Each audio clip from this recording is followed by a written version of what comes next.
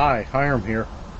A week or so ago I did a video on the Sawyer Squeeze system, the water system, where I showed how you could take a tornado tube. It's a little toy that you put between two empty 2-liter bottles, put water into one, put the toy on, screw another empty bottle in, and then when you turn it upside down, it'll form like a tornado in the bottle with the water as it drains out. Anyway, I was showing how you could use this as an interface to hook up a Platypus bottle or some other water type bottle to the Sawyer. Unfortunately, they both have the same threads, so it won't go together. But if you take something like this, which ends up having two of the opposite threads, put that on like so, and then you can thread on a Platypus bottle, just like that. So then when you hang it up, you fill this with water, hang it, and gravity pulls the water through to your bottle, your Platypus bottle.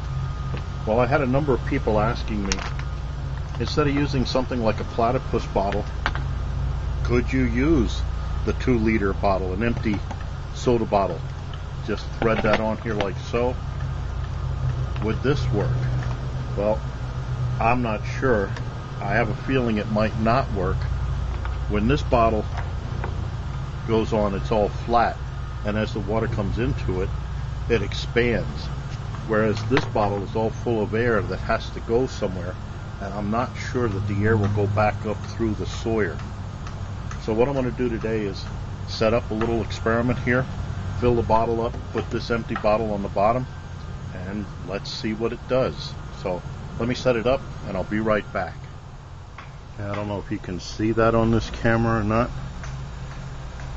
but it's not going in. It's just barely dripping into the bag, into the bottle rather.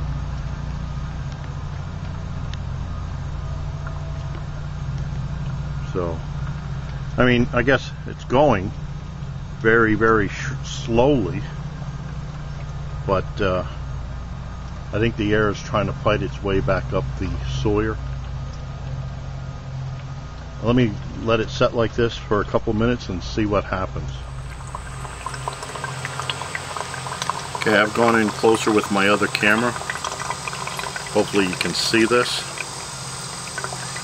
It's been about 5 minutes, and that's all the water that's drained in. It is working,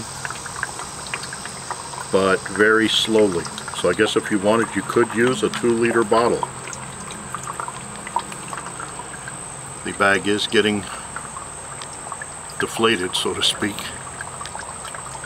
but this is the flow of the water.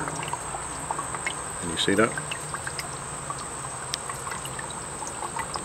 So I guess it would work, just very slowly. I think I'll stick with the Platypus bag. If the bag is flattened, as the water fills it up, it expands. That'll go a whole lot faster.